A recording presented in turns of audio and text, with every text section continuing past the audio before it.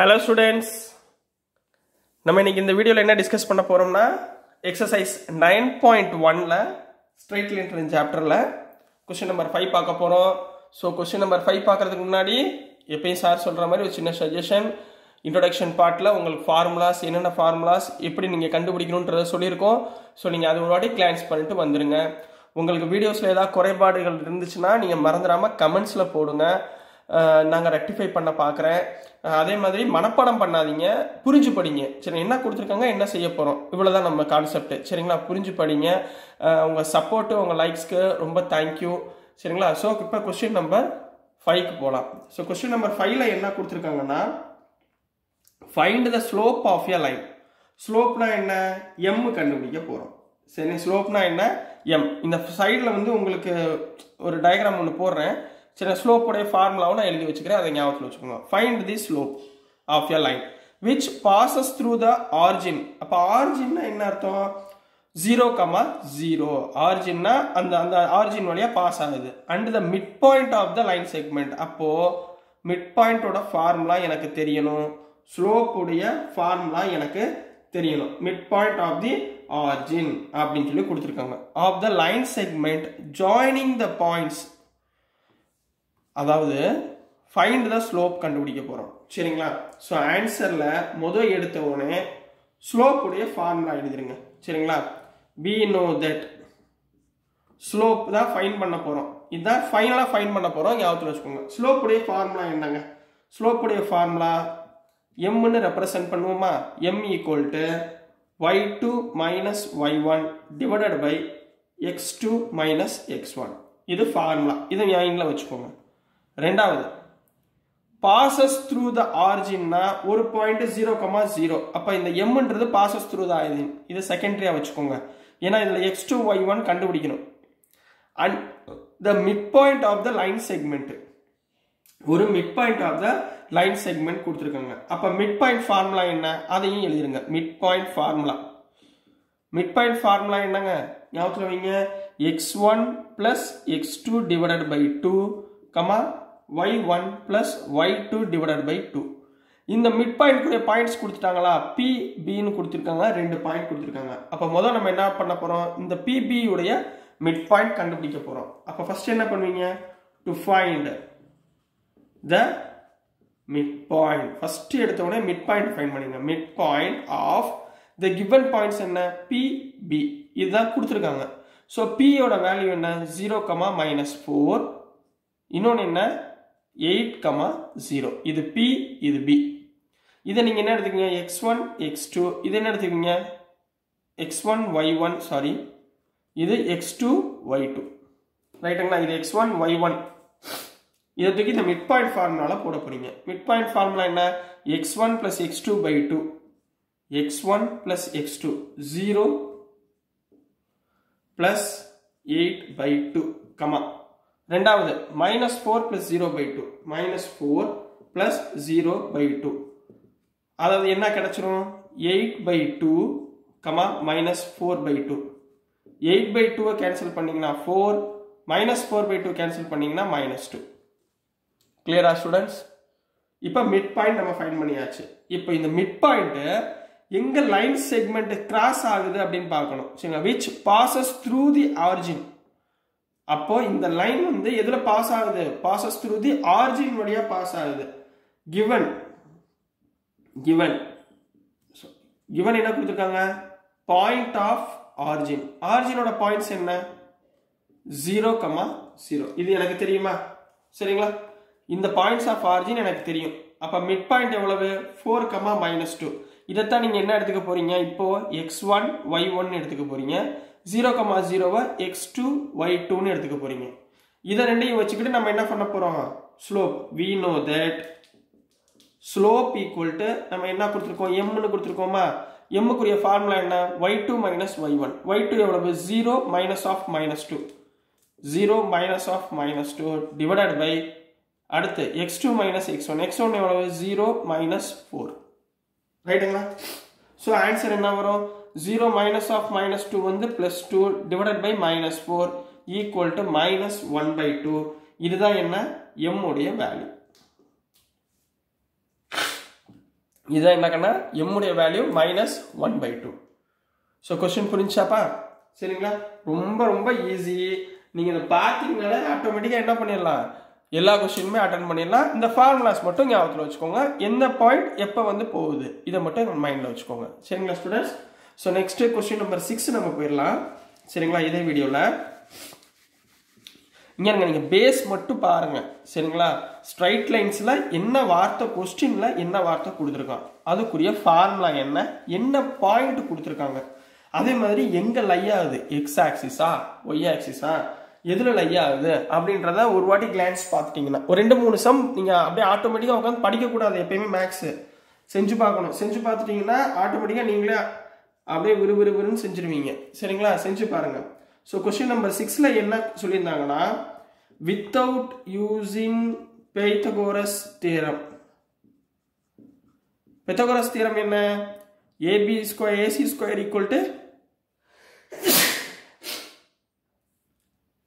AC square equal to AB square plus BC square. சரிங்களா?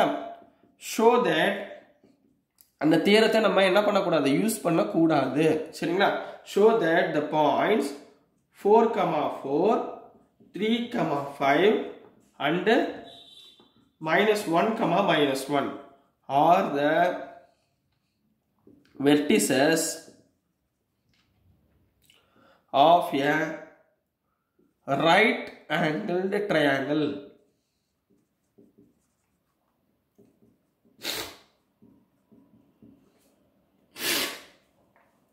Of a right angled triangle அப்படி சொல்லியிருக்காங்க. அதாவது show that the vertices of a points, இப்போ ஒரு 3 point கொடுத்துருக்காங்க. இந்த பாயிண்ட்ஸ் வந்து வெர்டிசஸா இருக்குமா, எதுக்கு, ஒரு ரைட் ஆங்கிள் ட்ரையாங்கிளுக்கு வெர்டிசஸா இருக்குமா அப்படின்றது கேள்வி. சரிங்களா? அப்ப நம்ம என்ன பண்ண போறோம்னா 2 ஸ்லோப் கண்டுபிடிக்க போறோம். அதாவது இந்த 3 பாயிண்ட்டை வச்சுக்கிட்டு 2 ஸ்லோப் கண்டுபிடிக்க போறோம். இந்த 2 ஸ்லோப், இப்போ for example first slope m1 வருதுன்னு வச்சுக்கோங்களேன், இன்னொரு ஸ்லோப்பு m2ன்னு வச்சுக்கோங்க. இது ரெண்டையும் நான் மல்டிப்ளை பண்ணும்போது எனக்கு ஆன்சர் -1 அப்படின்னு வந்துச்சுன்னா கொடுத்துருக்க வெர்டிசஸ் என்ன சொல்லிடலாம், ரைட் ஆங்கிள் ட்ரையாங்கிள்னு சொல்லிடலாம். புரிஞ்சுதா? கான்செப்ட் மட்டும் புரிஞ்சுக்கோங்க. சரிங்களா? கொடுத்துருக்க வெர்டிசஸில் ஸ்லோப் கண்டுபிடிக்க போகிறோம். அந்த ஸ்லோப் கண்டுபிடிக்க போகும்போது m1 m2 அப்படி ஏதாவது 2 ஸ்லோப்பு நம்மளுக்கோட வேல்யூ வந்து -1 வந்துச்சுன்னா அந்த வெர்டிசஸ் என்ன சொல்லிடலாம், ரைட் ஆங்கிள் ட்ரையாங்கிள். அதான் ஷோ பண்ண சொல்லியிருக்காங்க. கொஸ்டின் புரிஞ்சுதுங்களா? சரி, நல்லா கவனமாக பாருங்க. ரொம்ப ஈஸியான கொஸ்டின் தான். இப்போ கொடுத்துருக்கதை எழுதுங்க. கிவன் வெர்டிசஸ்க்கு ஒவ்வொரு பாயிண்ட் கொடுத்துக்கோங்க. ஃபர்ஸ்ட் ஏன்றது ஃபர்ஸ்ட் பாயிண்ட் கொடுக்குறேன் 4,4. அவங்க என்ன ஆர்டர்ல கொடுத்துருக்காங்களோ அப்படியே போடுங்க, மாற்றி கீதி எடுக்க வேணாம். இப்படி கொடுத்துருந்தாங்கன்னா ABC ரைட்டுங்களா, அப்படியே வச்சுக்கோங்க. இப்போ B வந்து என்ன கொடுத்துருக்காங்க 3,5. C வந்து என்ன கொடுத்துருக்காங்க -1,-1. சரிங்களா? ஸ்லோப் ஃபார்முலா தெரியுங்களா? we know that slope formula என்னங்க, slope equal to m equal to என்ன formula, y2 - y1 divided by x2 - x1. இது ஸ்லோப் உடைய ஃபார்முலா எனக்கு தெரியும். இப்போ ஃபர்ஸ்ட் AB உடைய ஸ்லோப் கண்டுபிடிங்க. சரிங்களா? Slope of AB. AB னா என்ன அர்த்தம், இது x1 இது y1 இது x2 இது y2 ரைட்டுங்களா? அப்ப 4,4யும் 3,5 இது x1 y1 இது x2 இது y2 ரைட்டுங்களா? இந்த ஃபார்முலால போடுங்க. mக்கு பதிலா நான் என்ன போட்டுக்கலாம், ஃபர்ஸ்ட் பாயிண்ட்னால m1 னு போட்டுக்கிறேன். சரிங்களா? m1 equal to y2 என்னங்க இருக்கு 5 - 4 divided by x2 எங்க இருக்கு 3 - 4. 5 - 4 எவ்வளவு, 1ங்களா? 3 - 4 -1. so answer is -1. next இதே மாதிரி slope of BC. BC யோட பாயிண்ட்ஸ் முதல்ல எழுதுங்க. 3,5 இன்னொரு பாயிண்ட் -1, இது x1 இது y1 இது x2 இது y2. அப்போ இதுக்கு ஸ்லோப்புக்கு பேர் நான் m2 னு கொடுத்துக்கிறேன். இங்க நான் y2 - y1 divided by x2 - x1. அப்ப மேல என்ன வந்துரும் -6 by minus 4 ரெண்டையும் என்ன பண்ணுங்க கேன்சல் பண்ணுங்க மைனஸ் மைனஸ் கேன்சல் பண்ணீங்கன்னா 3/2 இது BC உடைய slope number 3 slope of CA C எவ்வளவு -1, -1 A எவ்வளவுங்க 4, 4 இதுல இது x1 இது y1 இது x2 இது y2 அப்ப m3 equal to y2 minus of minus y1 plus 1 divided by x2 minus of minus 1 plus 1 அப்ப 5/5 equal to 1 இப்ப நல்லா கவனமா பாருங்க இனிமே தான் உங்களுக்கு வேலையா இருக்கு ஒரு சின்ன ஸ்டெப் தான் சரிங்களா AB உடைய ஸ்லோப் கண்டுபிடிச்சாச்சு BC உடைய ஸ்லோப் CA உடைய ஸ்லோப் இந்த மூணுல எதை ரெண்டை மல்டிப்ளை பண்ணா எனக்கு -1 வரும் இதை ஃபைண்ட் பண்ணுங்க எந்த வேல்யூ ரெண்டு வேல்யூ மல்டிப்ளை பண்ணா எனக்கு -1 வரும் -1 into 3/2 -3/2 சோ வராது 3/2 into 1 3/2 அதுவும் வராது -1 into 1 வந்துருச்சா -1 into 1 -1 வந்துருச்சுங்களா அப்ப இந்த ரெண்டு வெர்டிசஸ் தான் இந்த AB CA இந்த ரெண்டு வெர்டிசஸ் தான் எதுல இருக்கு ரைட் ஆங்கிள் ட்ரையாங்கிள் அப்படினு சொல்லிட்டு நம்ம பெர்பெண்டிகுலரா இருக்கு சோ ரைட் ஆங்கிள் ட்ரையாங்கிள் நம்ம என்ன சொல்ல போறோம் ஆன்சரை முடிக்க போறோம் சோ கிளியர் क्वेश्चन புரியுதுங்களா சோ ஹியர் எப்படி எழுதணும்னு சொல்றேன் பாருங்க ஹியர் m1 into m3 அதாவது m1 ம் m3 மல்டிப்ளை பண்றப்ப எனக்கு என்ன ஆன்சர் வருது -1 கிடைக்குது so they are perpendicular to each other ஒரு லைன் பெர்பெண்டிகுலரா இருந்துச்சுனா therefore the given vertices are perpendicular சொல்லணும்னா என்ன சொல்லிடலாம் ரைட் ஆங்கிள் ட்ரையாங்கிள் அப்படின்னு முடிக்க போறீங்க ரொம்ப ஈஸியா ஸ்டூடண்ட்ஸ் சரிங்களா சோ கொஞ்சம் क्वेश्चन கொஞ்சம் கவனமா படிங்க क्वेश्चन படிச்சீங்கனாலே ஆன்சர் எழுதிடலாம் ஃபார்முலா மட்டும் ஞாபகத்துல வச்சுக்கோங்க சரிங்களா சோ உங்களுக்கு வீடியோஸ் பிடிச்சிருந்துச்சுனா லைக் பண்ணுங்க ஷேர் பண்ணுங்க எப்பவும் போல சப்போர்ட் பண்ணுங்க ஸ்டூடண்ட்ஸ் ஃப்ரெண்ட்ஸ்க்கு கொஞ்சம் வீடியோஸ்லாம் ஷேர் பண்ணுங்க thank you students